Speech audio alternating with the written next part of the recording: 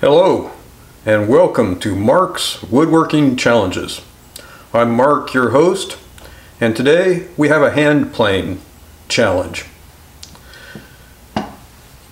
We are going to explore the various functionalities of a Stanley 41 combination plane.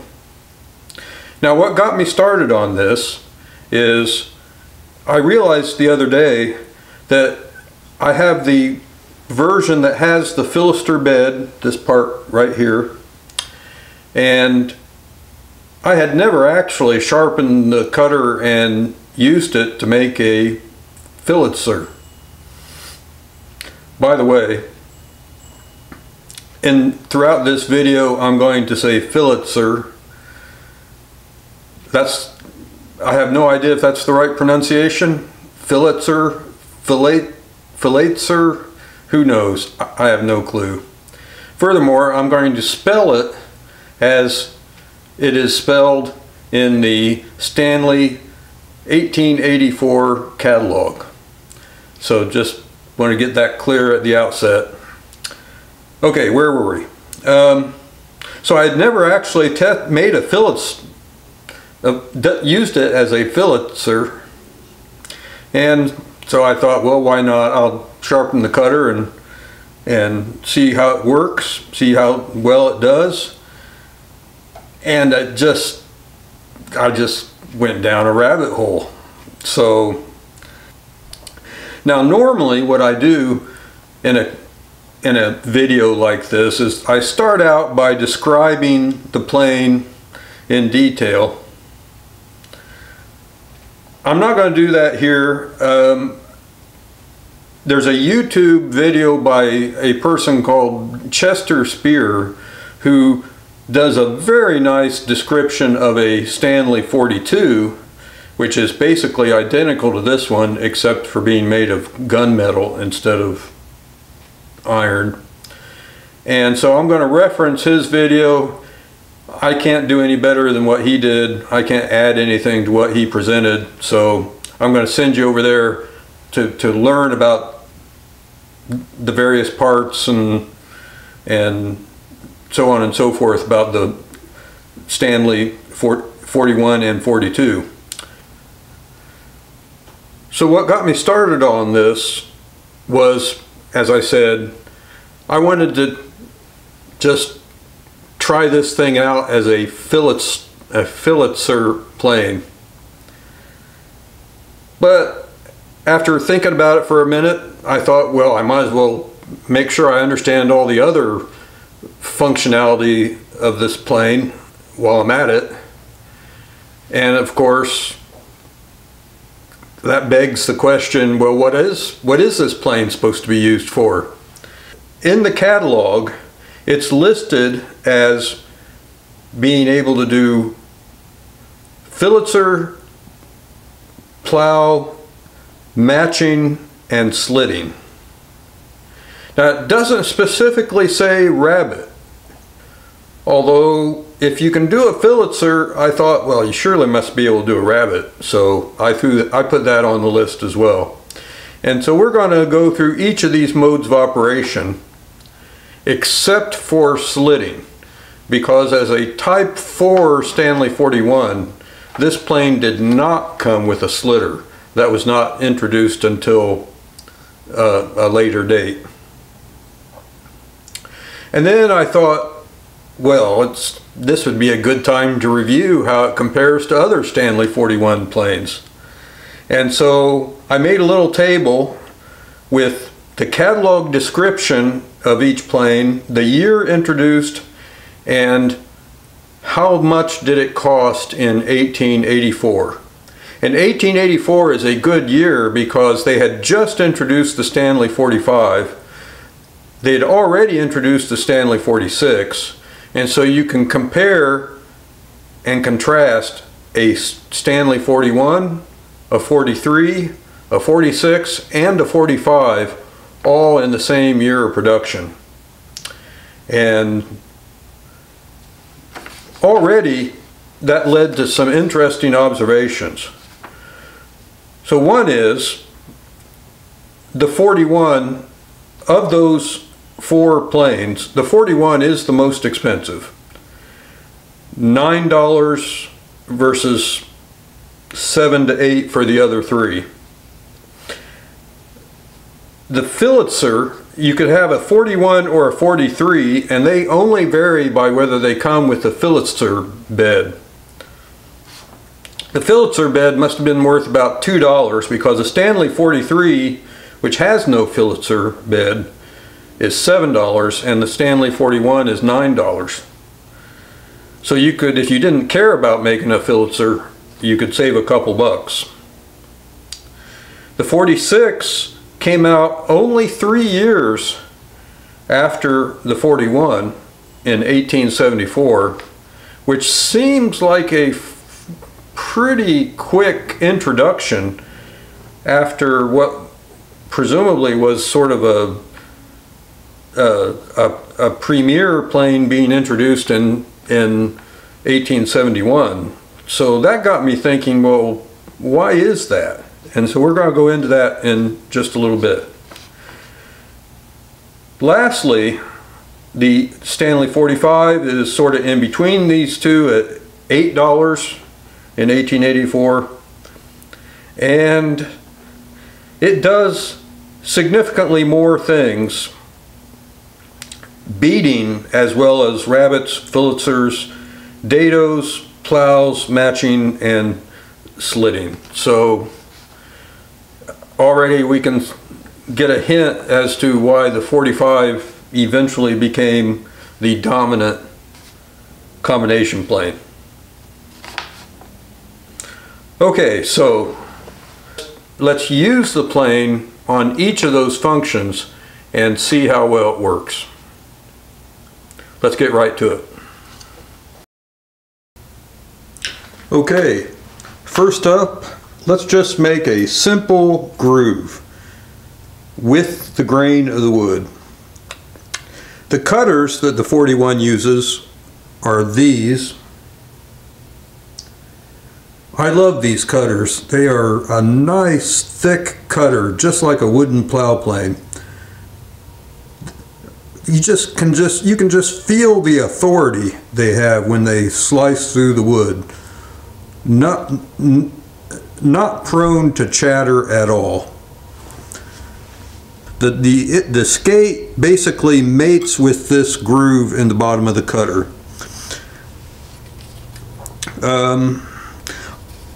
I have it equipped with the optional plowing fence. Now technically you can use the filletster fence to do this job. Although if you were lucky enough to have both of these fences, you probably looked at this one and said, holy cow, that looks like a break waiting to happen. There are definitely some weak links on this. I don't know if word of that spread, but this is a known phenomenon with the filletster fences, is that they're more fragile. So certainly in my case, I'm sticking with the plowing fence.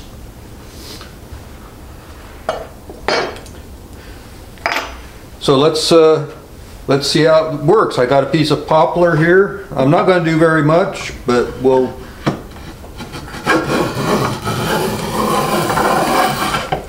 yeah, you just can't do better than that. Now I should note here that I have it set for a fairly rank cut, and this is an important point. If you're trying to finish the surface of the wood with a smoothing plane, generally the idea is to take very fine shavings, you know, 1,000s, 2,000s, only a few thousandths thick. But when you're trying to make a groove or something in a board, you know, you probably going to make, you know, let's say it's 1/4 of an inch deep that you're aiming for. If you have only 1,000th inch thick shaving and you've got to do 250 thousandths inches of depth, well, that means you're going to have to make 250 passes to reach your depth, which is obviously ridiculous. So any plow plane of this type, it's got to be able to take a rank cut pretty easily so that you can make progress in a reasonable amount of time. So the last thing I'm going to say is that I'll put another reference in the notes.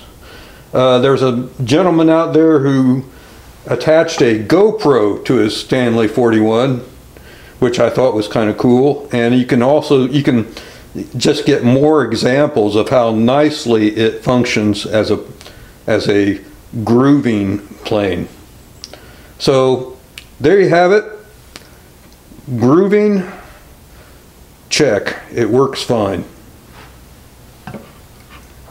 Now while we're at it, the next thing is the grooving. A groove, as I said, is with the grain of the wood. A dado is across, it's also just a groove, but it's across the grain of the wood. These planes are not dado planes.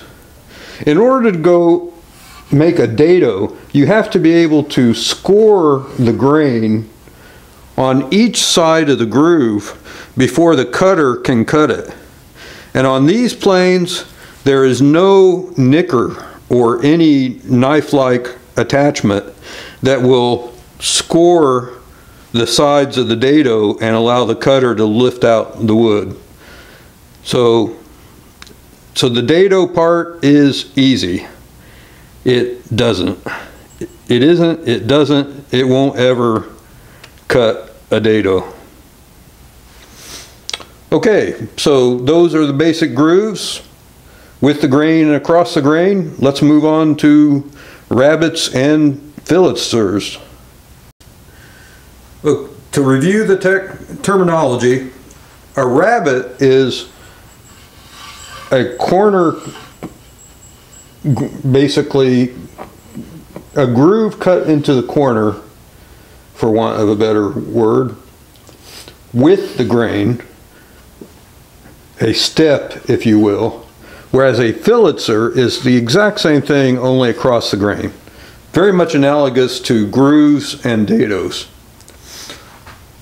Now the 41 is not really set up to do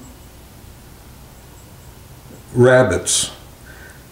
There's, as near as I can figure, there are two ways to do this. One is you use a regular cutter, and you'll notice that the regular cutter there's no way to make the side of it even with the side of the skate. But if you pair that with the filletster fence, you can sort of cut a rabbet in this mode.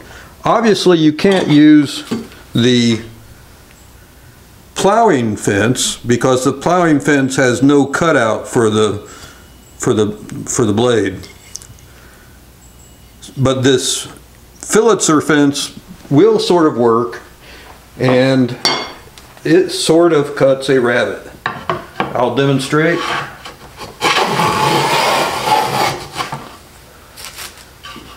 There we go. So you can see our rabbet is forming.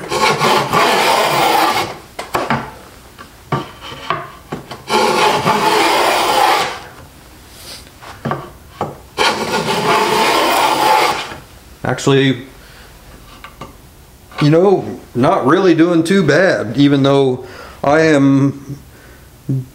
will just about guarantee that this is not what they intended people to do, how they intended for people in 1876 to make a rabbet with a Stanley 41.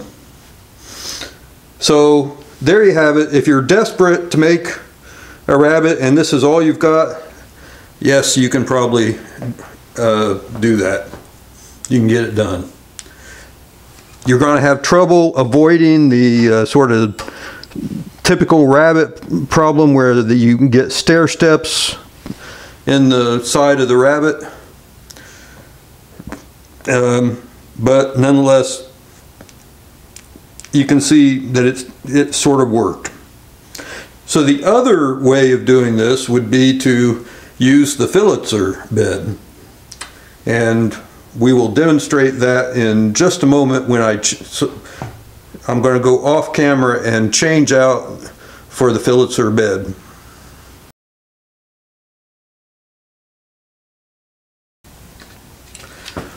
Okay, now we've got it set up with the filletster bed and the filletster fence. And in my opinion, this is where the wheels start to come off the bus.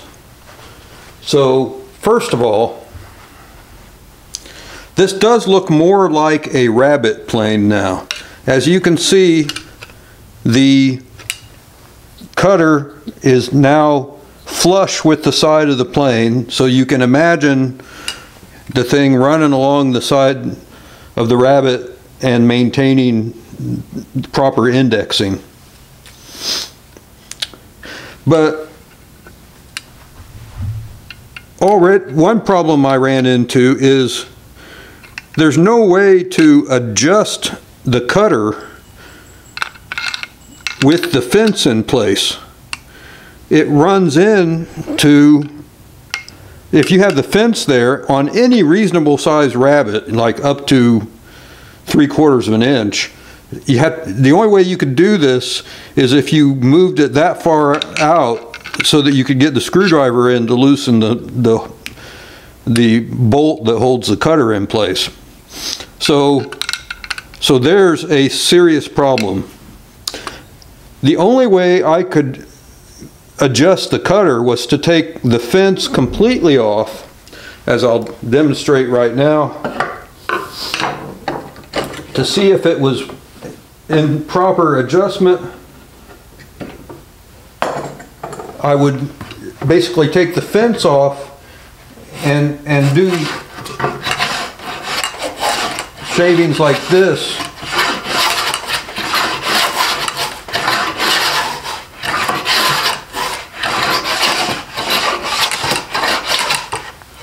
And you know, it's not in bad adjustment. It's basically probably still could use some work. So I had to do that. I had to take the fence off to loosen the bolt and adjust the cutter. And then on top of that, adjusting this cutter is a right pain in the butt. There's no like tapping or anything that you can do to retract, or I suppose you could tap on this side of the cutter to push it down, but there's no way to retract it. You're basically having to use finger power to both adjust the depth as well as to make sure that it's flush with the sole of the filletster bed. I found it to be extremely difficult. It took me a lot of futzing around to get it basically adjusted to where it does a decent job. One last thing to say about the wheels coming off the bus is we now have a nicker for scoring the grain. It's this little thing right here. It's a little cutter in a dovetailed recess on the filletster bed, and probably when it was new, that would score ahead of the cutter to go across the grain. I tried to get this thing out, and you know, I do not have the equipment to do that. It is welded in there as tight as you can imagine. So, you know, I have no way of taking it out and sharpening it so that it makes sure it would score cross grain to do a good job scoring across the grain. So there's another sort of design issue with cutting a filletster. But at any rate, if with enough futzing, you can get the cutter adjusted. You can put the fence back on.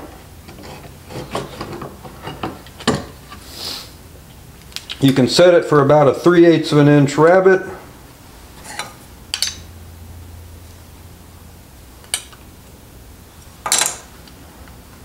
Tighten your nuts, or your knobs I should say, on the fence, and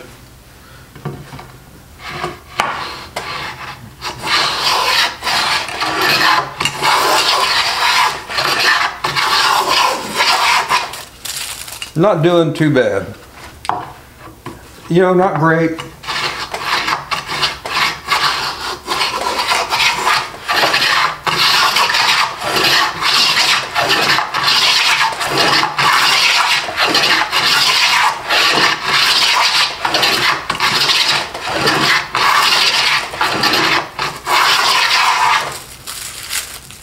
Yeah, that's working. Can't argue with it. So even though they didn't specifically mention cutting rabbets as a function, obviously it does cut rabbets. Now one thing I will say is that this piece of poplar is very well behaved. With this exact same depth setting, I ran into some, I was not having as easy a time with either pine or walnut. So I was getting a lot of chatter. I don't think the cutter is super well bedded, but I guess it's maybe not too bad. But I had trouble with other woods. So when it comes to making a rabbet with this arrangement, your mileage may vary, although it obviously did very well with the poplar. All right, so even though we can't score very well with the dull nicker on this thing, let's give it a quick test to make a filletster.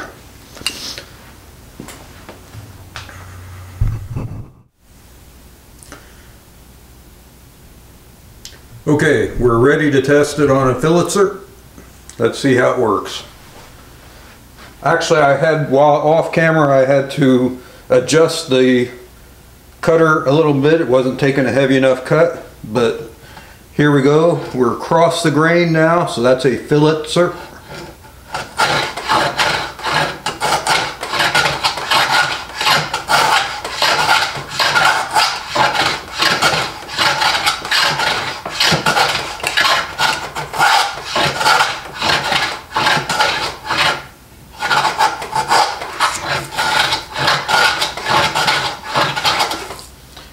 It's you can see it's gone down there. It's working. We're taking cuttings.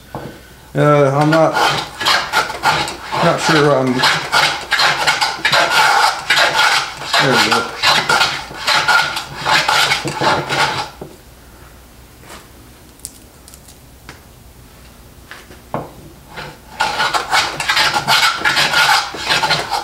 Probably needs some more adjustment, but you can see that it's basically. It's got the functionality, let me put it that way. Would I select this as my dedicated filletster plane? Not a chance. Okay, so there you have it. Rabbets and filletsters.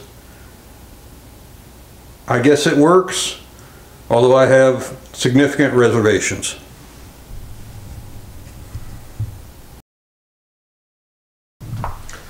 Okay, our last function test is matching, and I have it set up with the tongue cutter in the plane. Now you have to use, here the plowing fence won't work again. If you need to have the fence register against the side of the workpiece so that you can get the tongue in the right place. You have to have clearance under here for that to happen, so got to use the filletster fence. One thing I was going to point out on any of the grooving operations is you can certainly tighten this thing, your hold down knob I should say, you know, by all means tighten it firmly. But this is one place where you don't want to crank down on it too much, or else this this piece here is known to be susceptible to breaking, probably when people take a pair of pliers and clamp down on it. So if the cutter tends to slide back in here and you've tightened it, you know, reasonably tight, well, do me a favor and go sharpen your cutter. That doesn't need to be cranked down on, and you'll just come to grief if you do. So at any rate, you can see that the tongue cutter extends out to the side here quite a bit, but we'll give it a shot and see what happens. Actually, I already tried it.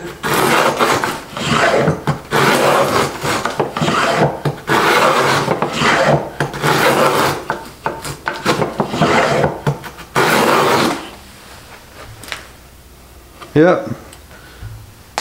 Making a tongue just, actually that's pretty good, really. I can't complain.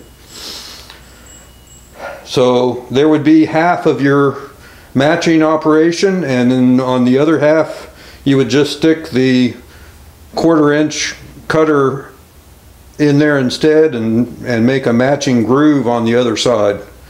But matching seems to work fine. We have tested all the functions of the Stanley 41 combination plane, save for slitting, which this plane does not have a slitter. So we have cut grooves, we've cut filletsters, we've cut tongues. In general, to summarize, it's a great grooving plane. It is non-functional for dados. It can cut rabbets, and it can cut filletsters. And lastly, it actually performed a little better than my expectation for cutting tongues. However, the problem is not whether it would cut a rabbet or a filletster. The problem is that the ease of doing so, the practicality of using this filletster bed, left a lot to be desired, in my opinion. So yes, it'll do it, but you won't be happy. Is that why the Stanley 46 came out so quickly? They realized that they had produced a beautiful product designed to appeal to the Joe Carpenter in the street, but that it just wasn't, it had such design flaws that they were going to be unhappy and switch over to the competition or something. I don't know, but it's an intriguing thought if you ask me. So Stanley moved on. Even if that's not the reason they introduced new combination planes, it is true that the Stanley 41, the Miller's patent planes, apparently were more expensive to produce, and so eventually the cheaper, more functional planes like the 45 were sort of destined to win out. I would love to hear opinions about this sort of conclusion. All right, so that will do it for this video. Please consider subscribing, hitting the like button, and by all means leave comments. And so without further ado, we'll see you next time on Mark's Woodworking Challenges.